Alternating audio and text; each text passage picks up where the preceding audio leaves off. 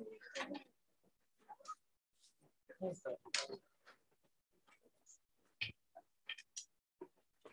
right, good afternoon and welcome to today's Richard M. Karp Distinguished Lecture. I'm Sandy Irani and I am the Associate Director of the Simons Institute. And for those of you who are unfamiliar with the Simons Institute, we are the leading international venue for collaborative research in theoretical computer science, established in 2012 with a generous grant from the Simons Foundation. The Institute brings together researchers from all over the world in theoretical computer science and related fields. And we also support the next generation of young scholars. The goals of the Institute are to explore the use of algorithmic thinking in science and engineering, as well as to study the laws of computation itself. We established this Richard M. Karp Distinguished Lecture Series to celebrate the role of the Institute's founding director, Dick Karp, in his role in establishing the field of theoretical computer science, outlining its central questions, and contributing a stunning array of results. The series features visionary leaders in the field, such as Shachar, in theoretical computer science, and it's geared towards a broad scientific audience. So we're very grateful to all the many contributors to the Richard M. Karp Fund who have made it possible to have this series. And so today I'm really very happy to welcome Shachar Lovett. Shachar is a professor at UCSD, and he's made many contributions in a broad array of topics within theoretical computer science, complexity, randomness, pseudo-randomness, algebraic constructions, coding theory, the list goes on. And he's received numerous awards for his work, NSF Career Award, Sloan Fellowship, and a Simons Investigator Award. So his talk today is titled The Structure of Communication. So welcome. Thank you, Sandy. And thank you for, you and everybody else at Simons who invited me. And I have to say, I'm really enjoying this workshop so far. This is sort of the first workshop I've been to since COVID, so for the last 3 years. So it's been lots of fun. And the topic I decided to talk about, and also we had some talks during this workshop on related topics, is communication complexity, not just for itself as a research area, because I want to use it as a way of highlighting how questions that come up naturally when you study various aspects of communication and computation sort of are connected, and they shed light on questions in mathematics that come up sort of naturally in many different areas. And the topic of this workshop is structural results. So I would focus on structure, questions, and results that come out of studying communication. And please, if you have questions, stop me and ask. I sort of try to prepare this talk to be sort of a balance between general audience and people in this workshop. So I might, I don't know, it's a wide range. So hopefully, do something for everybody. So what are the success story of communication complexity? So this area was introduced in the late 70s by Andrew Yao, and his main goal was to use communication as a way of understanding communication bottlenecks in various areas within computer science. And since then, a lot of the work in this field have been on identifying key important problems that come up in communication complexity. And I give some list here for people who know the area. And what's important about them is that they are natural problems, are easy to embed in many, many other application domains. So if we understand them really well, it means that we understand really well many other areas. And not surprisingly, after people have sort of spent, maybe decades proving very strong lower bounds for these problems, they were able to be used to really understand questions that come naturally in many other domains in algorithms and in theoretical CS in general. But this is really not the focus of my talk today. What I want to focus on are sort of the challenges of communication complexity. And I want to make the following point, that what we've been very successful with is understanding concrete problems that are important. What we've been less successful with is understanding general problems and how their structure gets connected to how well we can sort of solve them using communication complexity framework. And again, if you don't know this framework, I'm going to explain it in detail in a few slides. And moreover, the mathematical questions that come up when you're trying to understand these questions in communication complexity sort of lead naturally into various types of structural conjectures that come up in many other domains. And really what I want to do today is try to show you these connections. So here's the plan for today. So I'm going to start with like a brief introduction to communication complexity for the people here in the audience who maybe don't know this area well, because it's supposed to be a broad talk. And then, there's many areas within communication complexity. I chose to speak about 3 of them. One is the simplest setup, where you have 2 people that talk without any randomness. And we see even there are many questions we don't understand. Then we'll see what happens when we add randomness, and the picture becomes much more complicated. And then when we add even more players, it becomes even more complicated than we took us. So we'll do it step by step. Again, and this is not a complete list. There's many more areas that I'm not going to cover at all. So let's start with a brief introduction to communication complexity. So this is the setup.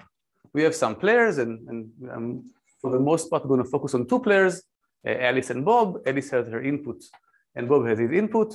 And the goal is to jointly compute some function together. What do we mean together? So each of them know their own input, and they have no computational limit. They can compute whatever they want, and they trust each other, but they don't know each other's inputs. So they want somehow to communicate with each other, and together jointly solve this sort of distributed problem, where the global input was partitioned. Some part went to Alice, and the other part went to Bob. And again, there's no aspect of cryptography here. There's no aspect of trust. Everybody trusts each other. They just want to solve this sort of computational problem. And the optimization goal is to minimize the amount of communication going between them. Usually going to be some function of x and y that you want to compute. So how can we view such a protocol from a mathematical viewpoint? So it will be very convenient to identify such functions of 2 inputs as matrices. So how do we do it? So again, we have this function of 2 inputs, and we're really going to, in our mind, think of it as a big matrix, where the rows are indexed by the inputs to the first player, x, Alice, and the columns are indexed by the inputs to the second player, Bob. And their goal is now, so Alice knows a row and Bob knows a column, and they want to figure out what's written here at this row and column. And they want to do it while minimizing the amount of communication between them. So what is a protocol? Let's see. So initially they know nothing, right? Everybody knows their own input, but they don't have any shared information. And then let's say Alice speaks first, and she sends 1 bit to Bob. Well, what is this 1 bit doing? It's really telling Bob that, well, if Alice sends 0, now we know that the input is in some subset of the inputs of Alice. And if she sent 1, it's in the complement set. So what it's really doing is partitioning the set of possible inputs that they know, where the joint input lies into these 2 halves. And I'm sort of drawing them here sort of as geometric rectangles, but they don't have to be contiguous. It's just easier to draw it this way. So this is some subset of the rows, and that's a complement set. So that's the first bit. So this is what they know so far. And now let's say it's Bob's turn to speak. So he sends some bit, B2. And this interpretation of B2 depends on whether they're in the top half or the bottom half, right? Because they know where they are. So maybe if in the top half, now Bob's bit is 0 if the input is in this half of the input, and otherwise in this part. And maybe in the bottom, it has some different interpretation. So you see, as they keep sending bits to each other, what they're really doing is partitioning the matrix into like smaller and smaller parts. So maybe now Alice sends another bit, so there's another partition, and so on. So at the very end, at the end of the protocol, there is this partition of the matrix, and somehow, and what they know is that initially they knew nothing about where the joint input lies, and at the very end, maybe they know that now it has to lie here. Another question, how can that help us compute a function? And here there's going to be a difference of whether it's deterministic or randomized or whatever is our model. But this is a protocol. Before computing a function, this is what a protocol induces on the matrix. It's a partition. So what can we say about this partition? So we said the protocol really corresponds to this sort of recursive type of matrix partitioning. And here's like the first observation. If a protocol sends C bits, so C bits get set from one player to the other, then it induces a partition of the matrix to 2 to the power C rectangles, right? Because every time you send a bit, every existing rectangle gets split to 2 parts. So you do it C times, you get 2 to the C rectangles. Okay, so we can say, well, we can identify protocols with this recursive matrix partitioning. And you see, just so that it's clear, so there's this sort of exponential gap in the number of bits sent versus the number of rectangles, but this is just sort of a scaling. They should be both the same thing. And now here's the first question that comes up. But what if we have this general partition? What if we don't have this recursive, nice recursive partition? What if we have this type of like non-recursive partition? Does this also correspond to a protocol?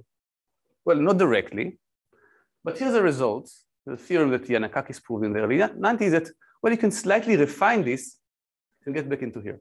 And you don't need many more rectangles. So if I have a partition with some number R rectangles, it could be crazy like that, so it's not a recursive partition, you can slightly refine it and get slightly more rectangles, and here slightly will be R to the log R, so slightly more than polynomial number of rectangles. And that's going to be a recursive partition, which is the same as being a protocol. And so Yanakakis called this a clique versus independent set problem because there is a way of recasting this question as sort of a game between a game on a graph, and one player knows a clique and another one is on the independent set. But anyway, just if you look at the literature, this is a buzzword around this problem. And for many years, it wasn't clear, if this R to the log R is necessary or if you can do better. But sort of a few years ago, so Mika Gus, who's here somewhere, Mika and Tony and so on, they proved that this is actually necessary. So this gap, this quasi-polynomial gap, that's the truth. There are functions where you cannot do better. Okay. So at least I want to say that for our purposes, looking on general partitions or recursive partitions will not really play a big part. So this quasi-polynomial blow-up is not going to matter much because very soon you'll see that there are many larger gaps that we don't understand. So in your mind, when you think about communication protocols, it's more or less equivalent whether you think about general partitions or recursive partitions. You can move back and forth without paying too much. What does it mean that a protocol computes a function? So far we didn't have any function. Now we have a function. So we have some function. Let's say it's a Boolean function. And remember, we identify a protocol with a partition to rectangles. So for deterministic protocols, one that use no randomness, I claim that this means that they partition the matrix into what is called monochromatic rectangles. I mean, rectangles where all the values of the function are either all 0 or all 1. Why? Because let's say the players played and they ended up in this rectangle. Well, there's no more communication left. There's no randomness. They need to know the answer. So it better be the case that all the inputs that map to this rectangle give us the same answer. So this function must be monochromatic on this rectangle. So again, you can identify deterministic protocols that compute a function to a partition of this matrix of the function into a small number of monochromatic rectangles. And we would like to know what's the smallest number that you can do. Now, there are other models. We will soon see randomized protocols where players are allowed to use randomness. And then this picture becomes more complicated because now they don't have to be correct all the time, just part of the time. And we'll discuss this later. And you can get into more complicated scenarios like non-deterministic protocols and more than 2 players. And we'll see some of them later today. But for now, I mean, if you've never seen this area before, I mean, deterministic protocols are a good model to have in mind. Just a partition of the matrix to monochromatic rectangles. Okay, so this is all I want to say about brief background into communication complexity. And now I want to move to the 3 topics ahead. Just looking at 2 players and talking about deterministic protocols. And I want to tell you about this conjecture that I really like called the log-rank conjecture. It tries to understand the structure of these protocols.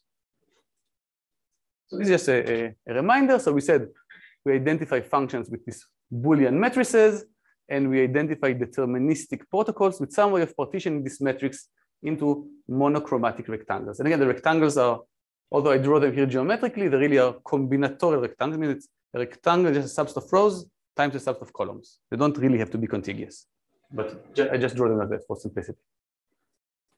So here's going to be our first measure of interest, the deterministic communication complexity of a function f. So what is this? You ask, what is the best protocol, the best deterministic protocol for computing this function? And what do we mean by best? The one that sends the smallest number of bits between the 2 players. And like we said, you can more or less equivalently identify it with asking, what is the best partition of this matrix into monochromatic rectangle, then take log of that. So up to some square factors that are more or less the same. So either viewpoint is fine. And the first question that you might ask from a computational perspective, is this a number that's easy to compute? Now, intuitively, it doesn't seem like something that's easy to compute because it seems like a variant of maybe chromatic number of graphs or some other NP-hard problems. So it's natural to ask, is this a quantity that's easy or hard to compute? And the answer is it's hard. In what sense is this hard? So there are 2 lines of work that showed hardness. One that's of this Kushilevitz Weinrab and follow-up that said that, well, if you make some cryptographic assumptions on, then we can prove this is something that's hard to compute. But we really believe that this is an NP hard to compute, but we don't know how to prove it. So there's a line of work that shows that for weaker models or for related problems, this is in fact NP hard. And for example, there's this work of Hirara, Ilango, and Loth that shows that some version of this problem, not quite, but a related version is NP hard. And this is ongoing work trying to really show that this is a hard problem, similar to chromatic number. It's an NP hard problem. So surprisingly, we don't know how to prove it. But this work showed that, well, under sort of reasonable assumptions, compute this exactly or approximating it too well is probably hard. So if you want to understand this from a computational perspective, we should probably look for some weaker approximation that maybe are more feasible to compute. Okay, so this is one viewpoint narrative, but something else that gets connected to that. This is something that's called the log rank lower bound, and that would list what's called the log rank conjecture. So remember this sort of setup we had. If our function had a protocol, the deterministic protocol that sends C bits, then there'll be a way of partitioning this matrix into 2 to the C monochromatic rectangles. But here's the first, you see, this is going to be the first lower bound ever proven in communication complexity, as far as I know. And it says, well, here's a way of showing that you cannot do it. So the claim said, I'm going to prove it in a second, that if you view this as a matrix and you ask what's the rank of this matrix, it cannot be very high. Why cannot it be very high? Because if my matrix can be partitioned, in this case, to let's say 7 monochromatic rectangles, because it's a partition, I can write as a sum of these rectangles. Every rectangle is either a rank 1 matrix like this one, or a rank 0 matrix like this one. So overall, the rank, because it's a subadditive measure of the whole matrix, is at most the number of rectangles. So the rank is at most 2 to the C. So in particular, it says, if my matrix, just like in logs here, if my matrix happen to have large rank, then its deterministic communication complexity has to be large. So this is one technique, the first technique ever invented to prove some lower bound on communication complexity. Okay, so this seems like a very naive way of proving lower bounds here. So what can we say about it? So first of all, to notice is that I didn't tell you over which field to compute the rank. It's a Boolean matrix. You can view it over the reals, over finite fields. You can choose your own field. But because this is a lower bound, we really try to maximize the rank. And to maximize the rank, we just walk over the reals. There the rank is going to be the largest. So whenever I talk about rank, it's always going to be over the reals.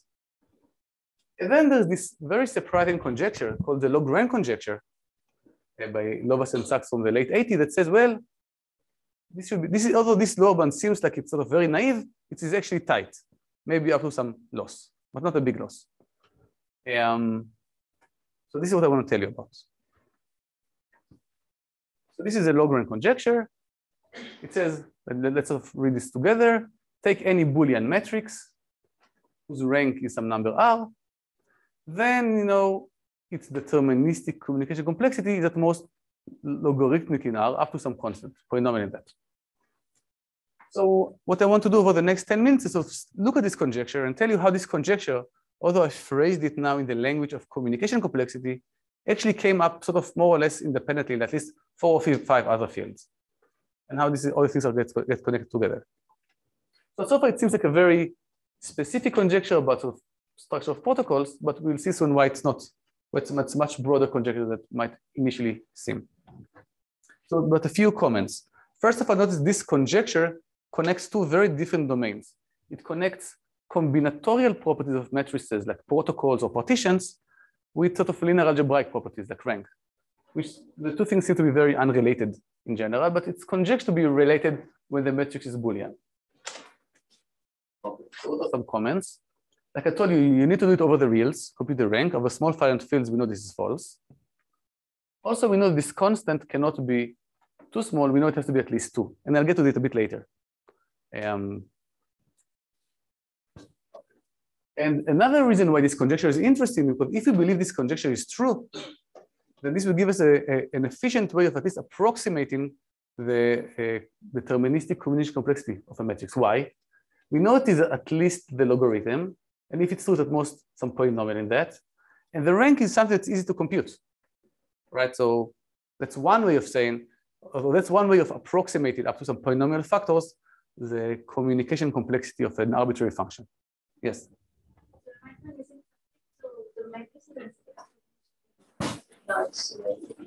Well, I should view this. I give you a matrix, an n by n matrix. That think like a graph. I give you a graph and ask you to compute a chromatic number. It's a hard problem, right? Even hard to approximate. But I was sort of speculating that for this problem, we can do it better. Get a polynomial approximation in basically in polynomial time.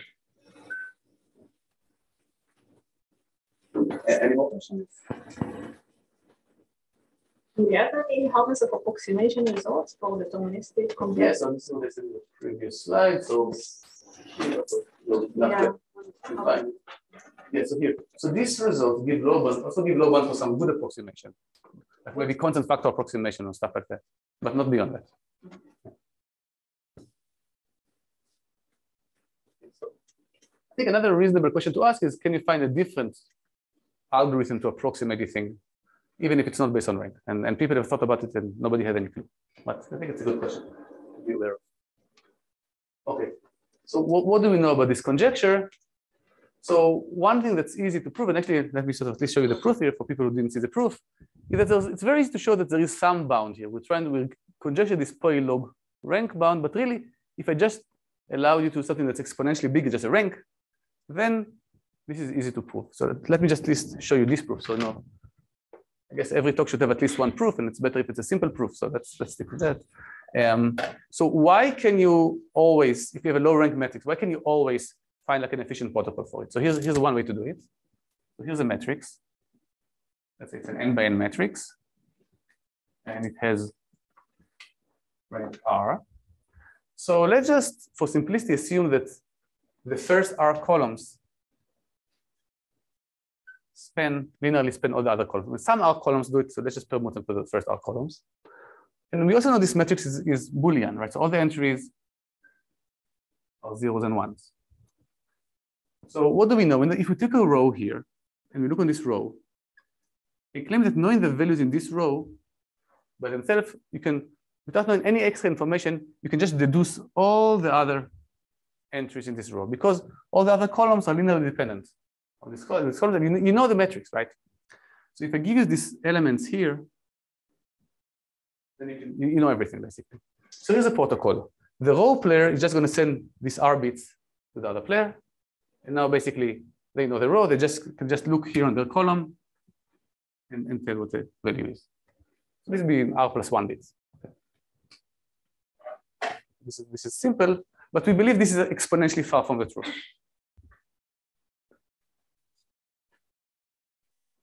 So a few years ago, I improved this by about a quadratic factor. And so that's on the upper bound side. On the lower bound side, the best thing we know so far, again from this paper I mentioned before, is that there are matrices whose deterministic communication complexity is at least log R squared. So getting log R is relatively easy, but they worked hard and got log R squared. And so this constant has to be at least 2. Okay. So we know something, but it's still, this is still an exponential gap in between these two quantities. Okay, so what do we do now? So what I want to tell you is sort of, okay, so I want to leave this picture as is for now. And what I want to tell you now is how this problem about, it seems like it's a very communication specific problem, actually came up naturally in at least 4 other different domains. Okay, so if you think about this log rank conjecture, what it really is asking about is you have a matrix that's Boolean and low rank. What can you tell me about it? And this seems like a very natural mathematical problem. So it's not surprising that it came up in many other domains as well. So let me tell you about a few of them. Here's one. This would still seem similar to the previous one, but take a small twist. Let's say we have an n by n Boolean matrix of low rank.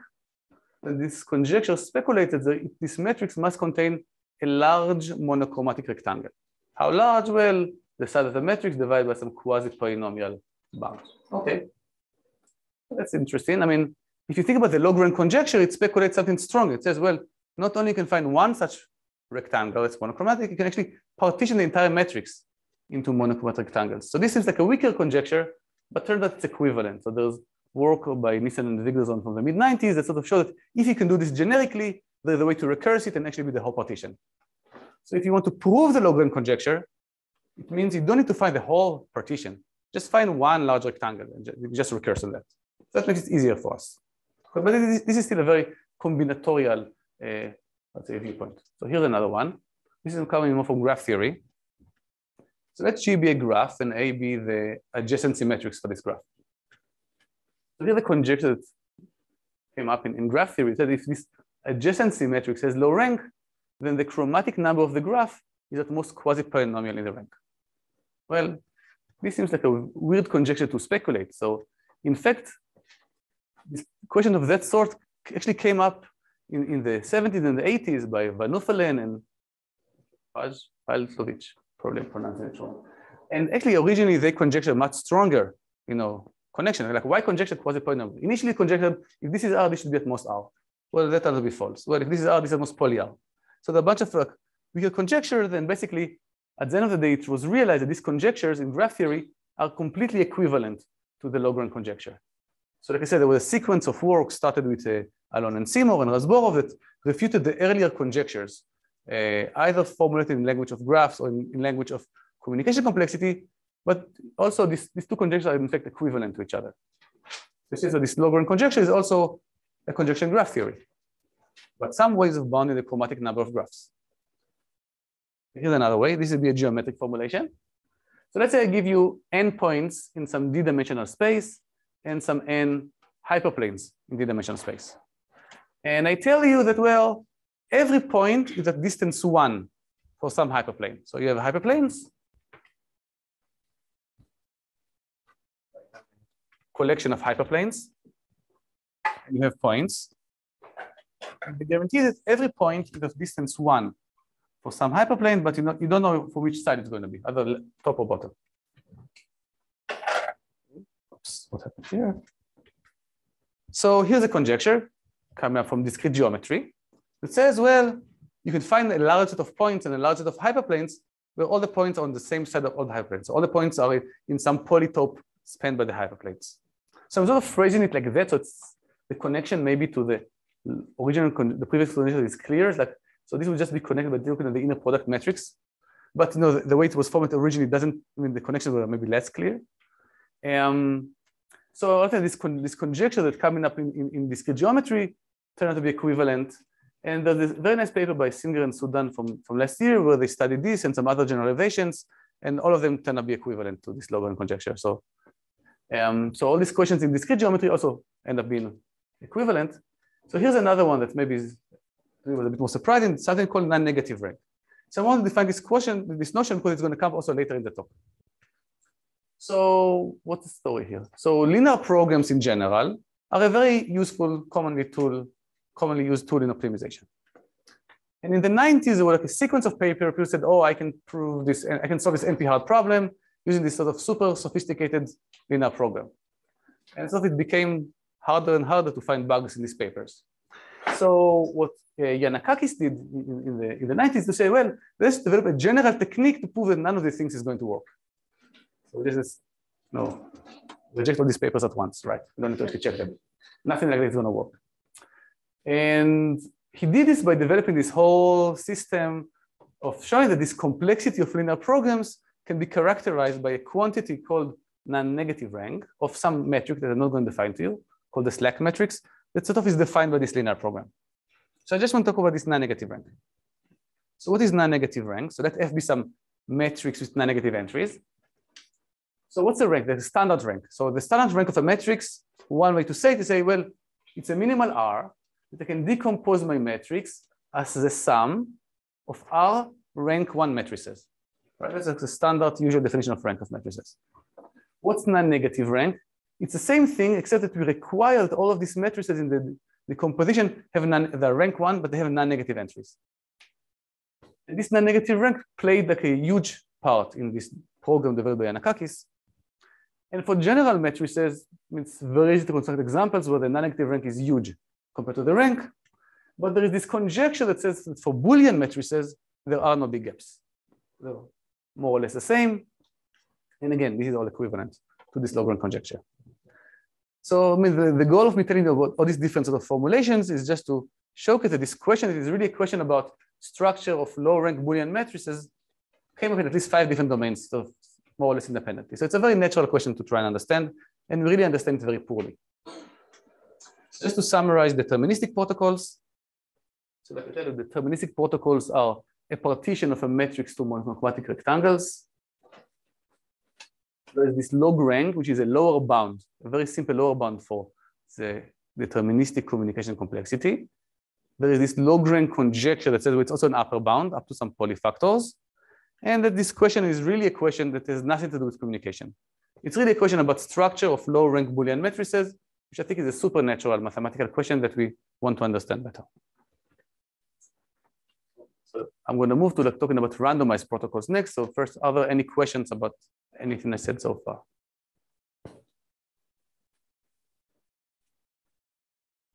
So, or maybe before that, one more thing. What's like about deterministic protocols? So since we don't really understand how to prove this log rank conjecture for deterministic protocols, it makes sense that you want to consider some interest in special cases. That's a good way to make progress, right? In general in research in your stuff. And turns out there's this special class of functions that's called lifted functions, where on the one hand, they have enough interest in structure that you can sort of study them and get interest in properties of them and learn new things. And on the other hand, they're simple enough so that we can actually prove something about them. That's what is interesting. I'm not going to define them at all. I just want to say that for people who are interested in this line of research, just be aware that this area exists. There's tons of research on it. And it's sort of looking on a special case on the one hand, but it's on the other hand, it connects all this question in the communication world to the simpler world of query complexity in Boolean functions that some people have talked about over this week. And a lot of these very fascinating connections between these two fields. But again, I'm not going to talk about this at all because no, I only have an hour. So, okay, let's move to randomized protocols. So here's the picture is going to become even less clear. So what are randomized protocols? So we now allow the players to use randomness. So up until now, there was no randomness, everything was deterministic, but now we're going to say, well, we're going to give the players an extra resource that can use randomness. So what do we even mean by use randomness? So there's two models that make sense here. One is this model that's called private randomness, where every player has their own source of randomness, but it's secret, only they know it. The other model is called public randomness that says, well, there's this in the cloud, there's this global source of randomness that everybody can use. Maybe it's like the digits of pi or something, some global randomness. And for the most part, these two models are more or less equivalent, except for some minor issues that people who know them, and people who don't shouldn't care. But today, just for simplicity, I'll talk about public randomness. Okay. But again, if you don't know these models, they're more or less equivalent. Minor differences. Okay, so that's what public randomness. So let capital R be some source of shared randomness that everybody gets access to. So what does it mean to run a randomized protocols? Here's one way to think about it. So we sample this joint public randomness, and based on that, we run some deterministic protocol. So you can think about a randomized protocol as really some distribution over deterministic protocols. Okay. And so you can imagine you have a bunch of these sort of partitions, each corresponding to some deterministic protocol. You have some distribution over them, and you choose one of them and just apply it to your matrix. What does it mean that this computes a function? Well, now it's randomized. Well, you do the usual thing. You want to say, well, for every input, I want to be correct with high probability. So you choose one of these partitions, and you want it for every input, you get the right value with, let's say, 90% probability. So again, let's another notation. Randomized communication complexity of F is going to be, well, if you're allowed to use randomized protocols, what's the minimal number of bits you can use? So this will be allowing randomness into the picture. Okay, and let me show you two examples of randomized protocols. The first one probably many of you have seen. The second one maybe less of you have seen. So equality. So let's say the two parties want to check if their inputs are equal. So what can they do? Well, first of all, what is the matrix viewpoint of that? Well, equality should be 1 if the inputs are the same, should be 0. Otherwise, they just want to compute the identity matrix, right? So here's the identity matrix. One player knows a row, the other player knows a column. They want to see if they're the same. They get 1. So one thing we can already prove just based on what we've seen today is this does not have any non-trivial deterministic protocol. Why? Because the identity matrix has rank n. It's a full rank matrix. So this log rank lower bound says, well, you need to send at least log n bits. Well, log n bits just send the whole input. So that's like a trivial protocol. But I want to show you now that using randomness, public randomness, to be precise, you can just do it a constant many bits. So you can save the number of bits that you're sending. So how do you do that? So here's a protocol. So we're going to use the public randomness that's, and to think of it as really describing a hash function from a domain n to, let's say, 100, some large enough constant. What are the players going to do? Well, they know this public hash function, and they're just going to apply to their own input privately. So they get each one a number between 1 and 100, and they just compare the numbers and see what they get. Okay, so they just replace these numbers. And why is that going to work? Well, because if the two inputs are equal, then they're always going to get the same answer. But if the two inputs are not equal, then like with 99%, they're going to get different answers of the hash function, and they're going to reject. So this is a very easy way of using randomness. And actually, for some years, some of us thought, like, is this the only way that you can use randomness? But turns out, no, there are other ways you can use randomness. That's not the only way, but it's a very good way of using randomness. Like in most cases where people use randomness when they design protocols, that's all they do, and then apply more stuff on top of that. Okay, but let me show you another way of using randomness, which is, again, this is a function that was discussed today in one of the talks. This is going to be the Hamming cube function. So your inputs are x and y, which are now n-bit strings. And what you want to figure out is that if x and y form an edge in the Hamming cube, which is just a fancy way of saying they differ in exactly 1 bit. So what you want is to figure out if you have your x is, let's say, x1, x2, xn, and y is y1, y2 up to yn, if there's like a single bit where they differ. We see maybe a 0 here and a 1 here, or the other way around. Now, I'm claiming that this is also something that we can do efficiently. And this actually, I learned in this paper of Liana and Puya and Hamed, who are all here somewhere. It's a really nice protocol. So what do you do here? Well, first thing, just make sure x and y are different. So you can reject. So you're using the equality protocol we saw in the last slide, just reject if they're the same. Otherwise, you use the following subroutine 10 times. So what's a subroutine?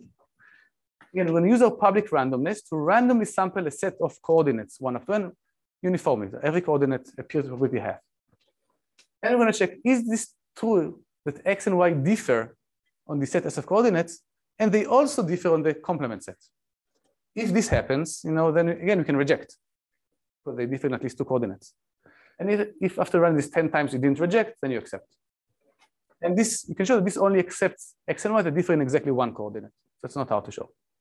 So that's a different way of sort of using randomness to solve a problem that doesn't seem like maybe that obvious how you use randomness to solve. So here, these were 2 examples. So what can we say about randomized protocols? So we know that for deterministic protocols, we have this very nice combinatorial viewpoint, and well, they're the same as a partition to rectangle. So it was a very nice combinatorial way of characterizing them. We had this log rank conjecture that tried to characterize them using linear algebra. Can we do similar things for randomized protocols? And basically, I want to argue that the answer is, in general, we don't know. Like already there are many things we don't know. So let's try to do that. So let's remember what we did for deterministic protocols. We said, well, if the deterministic communication complexity of a function is C, then it's ranked at most 2 to the C, and we use it to prove the log rank lower bound. You can do something similar in the randomized world and say, well, if the randomized communication is C, then some other notion of rank called approximate rank is also small. And I have a definition here, but it doesn't really matter. There is some notion of rank that also seems to characterize randomized communication. And you can, for example, there are examples like maybe the equality function or the identity matrix where the rank and this approximate rank are very different from each other.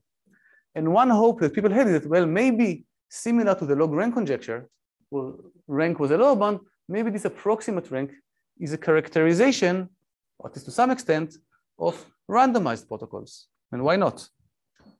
So in fact, Lee and Schreiber made the following conjecture that is exactly the analog of the log rank conjecture, except that we replace deterministic protocols with randomized protocols, and we replace rank with approximate rank.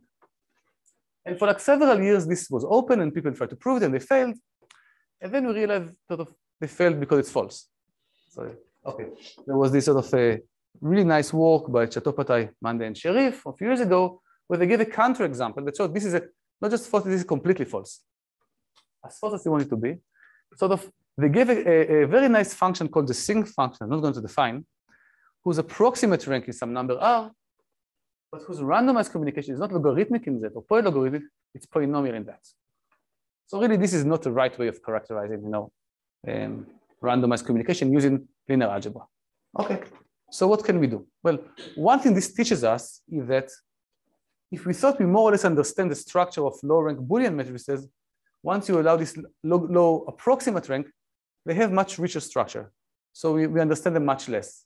And there are these very surprising examples that come up that seem to behave differently to what people conjectured before the structure should be. Okay, so can we use linear algebra in any way to try and characterize randomized communication? So we said this is approximate rank of a matrix, which was, again, now let me define it slightly more formally. It says the minimal rank of a matrix that approximates your function. And if you remember, we defined this non-negative rank before, so you can do the same thing for non-negative rank. And you can ask, well, why do we do it? Well, it turns out you can use this measure, whatever this is, approximate non-negative rank, is also a lower bound for randomized communication. So you can ask, well, maybe this is going to be, maybe you should replace approximate rank with that. So there is a conjecture that's sort of a bit of a mouthful. I'm not going to read it here. That says, well, maybe. So there's a conjecture that says, well, maybe if this is small, we can do something. I mean, nobody knows. I mean, might be true, might be false. I mean, the only reason why I think this is a very interesting conjecture is that it's not that this approximate negative rank is equivalent to a measure that people use a lot in communication complexity to prove low bounds. That's called the smooth rectangle bound. So if this conjecture happened to be true, it would show that this lower bound technique, that is a very natural low bound technique in communication complexity, is complete. With polynomial factors. And currently we have no clue if it's complete or not. So I think that's an interesting conjecture for people who like structural conjectures about linear algebra. But now let's try to aim for let's lower the bar. Let's aim for more less ambitious goals. Since we don't really understand the structure of general randomized protocols, let's just ask, can we say something about super efficient randomized protocols? One that just changed say 2 or 3 bits or 10 bits. Can we at least understand them? Okay, so what functions have constant randomized communication? So this is should be a very simple question. Like what functions require 10 bits to compute if you use randomness? And we saw some examples, but told here like this equality or Hamming cube, but in general the answer is that we don't know. We don't know if there's a classification. But we really don't know. We know some examples. And okay, maybe I'm going to skip this slide. There's some connection between this and questions that come up in geometry and in machine learning, or maybe for the sake of time, I'm going to skip this. Curious can ask me afterwards. So here's a conjecture that came up in part of this research that says, well, if you have a function that has constant randomized communication, you should have some combinatorial structure. Concretely, we conjecture you should have at least one large monochromatic rectangle. Why do we conjecture that's true? Well, it's true in the 2 examples we know. Okay, so maybe it's true, who knows? Maybe it's false. I mean, we only have to. No, so 2 examples, you can make many conjectures. So it's true for equality. I see equality, here's identity, here's a big 0. Hamming cube, we could do something similar right now. We really don't know. I mean, tomorrow, one of you can come up with a counter example.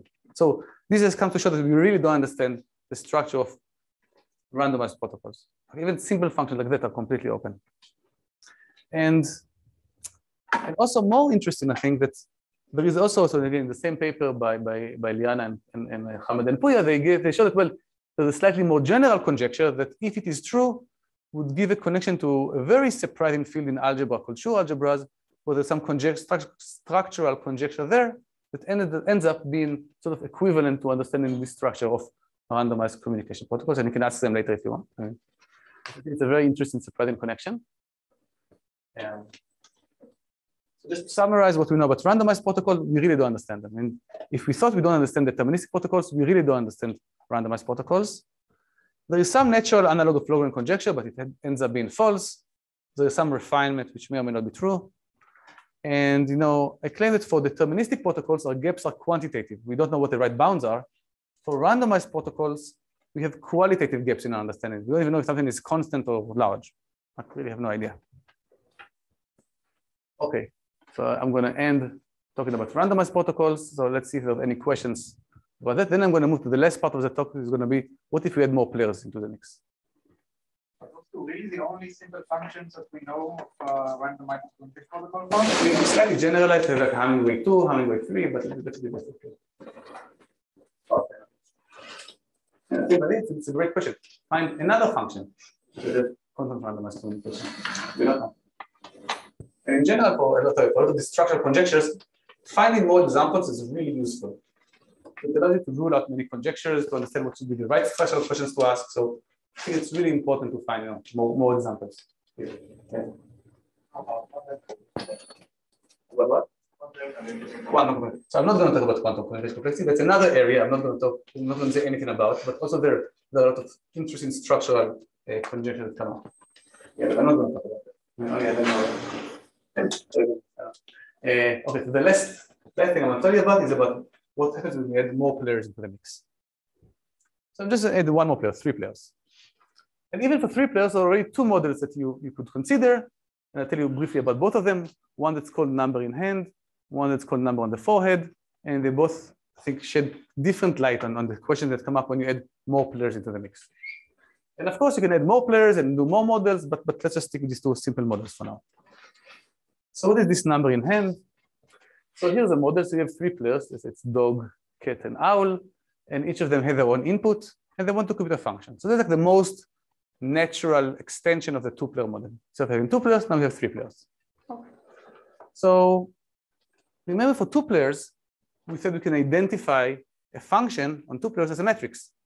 And we can identify protocols as partitions of this matrix to rectangles. Well, something very similar happens when you have 3 players. Now, instead of matrices, you have 3-dimensional matrices called tensors. And instead of rectangles, you get cubes, and you get exactly the same behavior. So nothing special happens here. So it's tempting to ask, can we generalize the Lagrange conjecture to this domain as well? So, so what is the Lagrange conjecture? Well, there's a very natural notion of rank of tensors. That is the analog of what you get from matrices. And it's easy to prove that it's still a lower bound for the deterministic community complexity of this function, this model. And you can ask, well, is this also an upper bound? And so to me, surprisingly, I haven't seen any works that actually try to study this question. It's a harder question compared to the Lagrange conjecture. It contains a special case, so maybe don't try to prove it, but maybe it's false.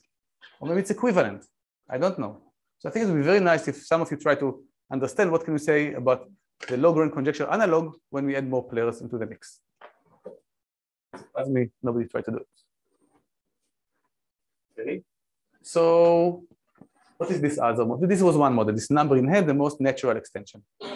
What's the other model? The other model is maybe less natural, but ends up being even more, I think, interesting. This is called number on forehead model.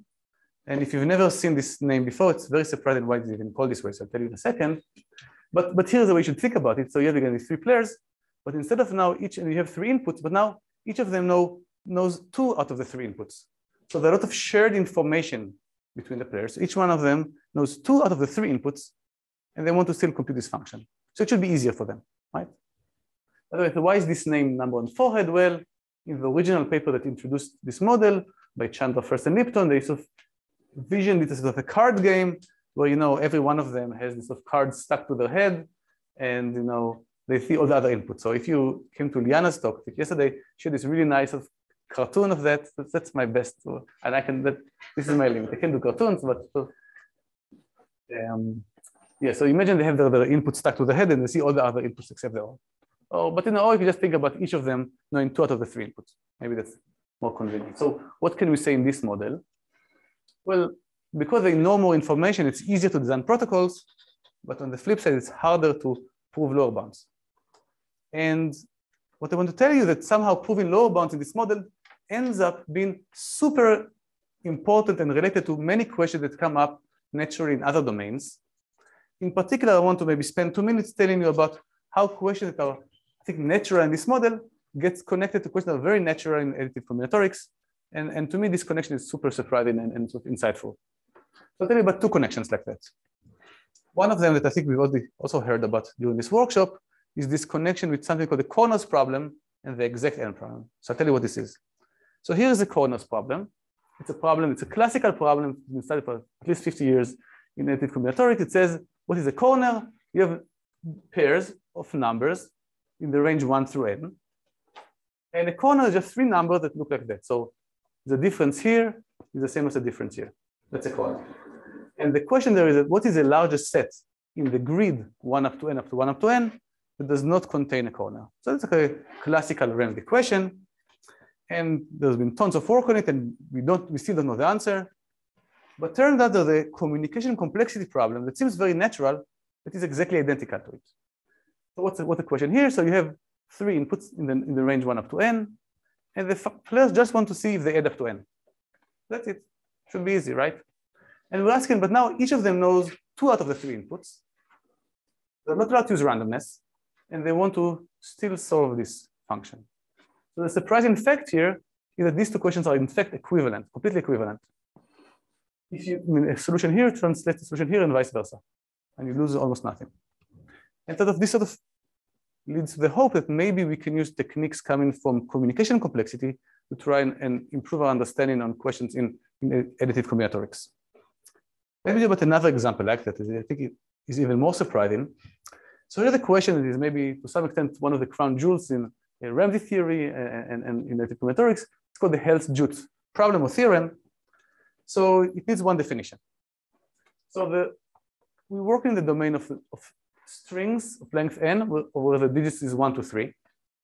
And we say the three triples like the x, y, z form a combinatorial line, sort of if they look like that.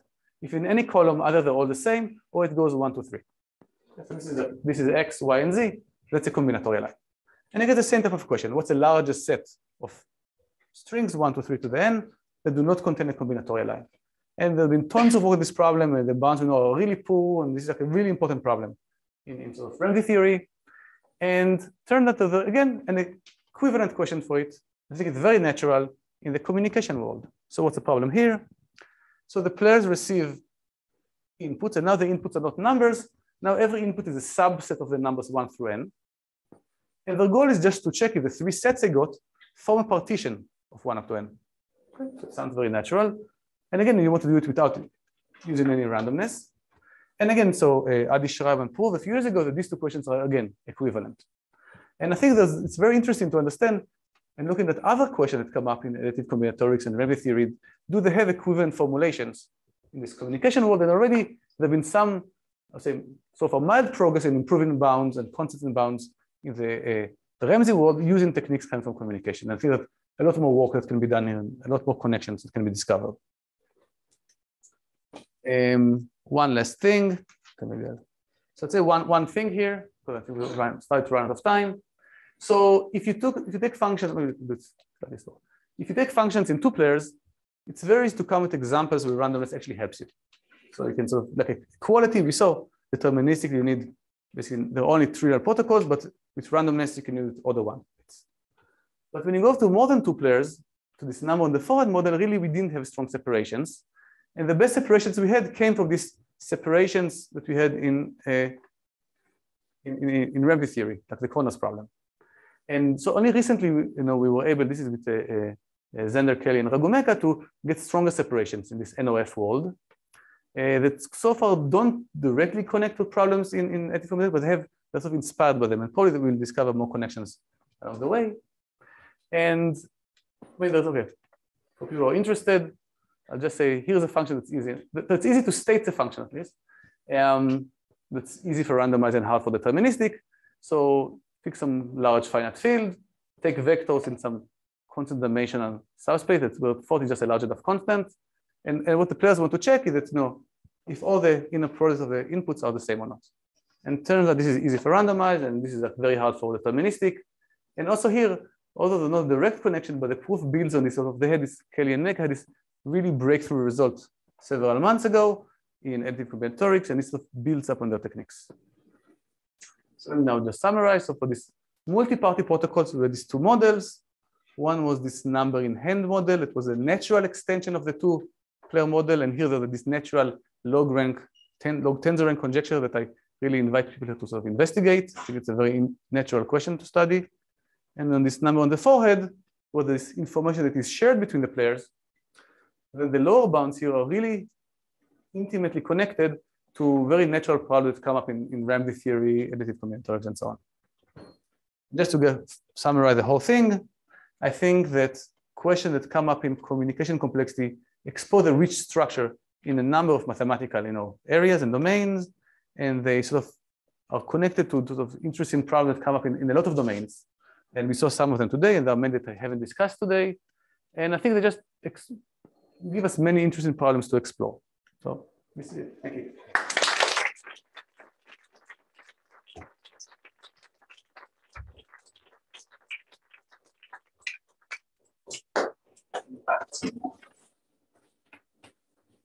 So do you expect that there should be number of forehead functions with like optimal separation and balance? Like, that's a very good question.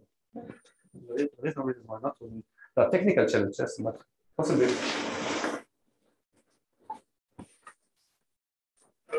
There's other nice notions of rank for tensors like slice rank. Is it all helpful to look at this in terms of? So far, there hasn't been this communication. But it's very natural that you look at other notions of rank and see if they make sense there. Well, I think some of them don't, like slice rank doesn't actually. Slice rank doesn't work, but the other ones don't. Is there any non-trivial upper bound for the log tensor rank conjecture? Yeah, no, I didn't try to think about it. Probably there is, and it just was surprising to me while I was preparing this slide. So this question is very natural, but it never came up in the literature. So, okay. So the number of foreign models and second complexity would think of the number of players is very large. Does this also correspond to anything in mathematics? Okay. So it corresponds to trying to find longer iterate progressions. Well, we really don't know how to do, right? Only very recently we will improve one for 3. So maybe at some point, there are a lot of technical challenges to overcome that. so having seen these protocols for the first time, it looks a bit quality and Hamming problem as if the relative advantage of the randomized protocol hinges a bit on the fact that it's sort of much more likely intuitively that 2 strings are not equal rather than equal.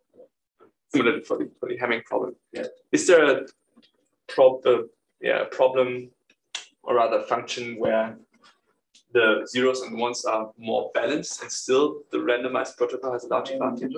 Cheating. Let's say I want to check if x and y are different, but then solve with one, then each player gets like n bits like x and y, and then another bit, an extra bit, and you want to solve these 2 bits with the answer of whether x and y are equal or not. So yeah, it's the balance, sort of not in an interesting way. Yes. I think that asking is there seems to be a lot of structure underlying the ability to find these efficient randomized protocols, but we still don't quite know what this structure is. There's this work showing that even if you have an access to inequality protocol, it's not enough. Yes. So there's other functions which don't have equality at all.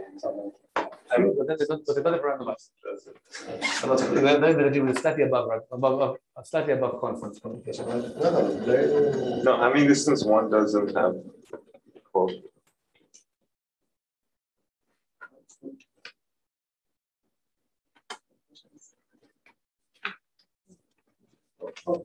Is there an analog of the log rank conjecture for the number of forehead nodes? That's a very good question. I mean, there is a notion of rank that corresponds to something called cylinder intersections, but it's I could try to do it, but it's not clear what to do with it. So.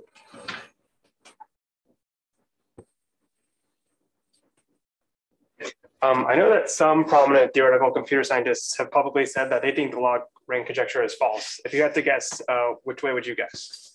I think the log rank conjecture is one of these conjectures. We actually have a lot of examples where it's true in all of them. So I think this is more, in my opinion, it's more likely to be true than false because it's not like one example or 2 examples. We have families of examples where we know it's true. On the other hand, all these families look sort of similar to each other. So there are some examples in your family, but at least we have more than 1 example where it's true. So I would bet that it's true.